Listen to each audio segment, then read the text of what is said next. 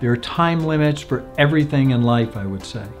And certainly there are time limits and very short time limits for filing a claim against a cruise line if you're a passenger. That time limit is 1 year. 1 year you have to file a lawsuit. Now, some people say to me, well, we already gave them notice. That's not enough. Notice is not a lawsuit. So you have 1 year to file a lawsuit. That doesn't take place overnight. So you need to consult with a lawyer right away, but get the right one.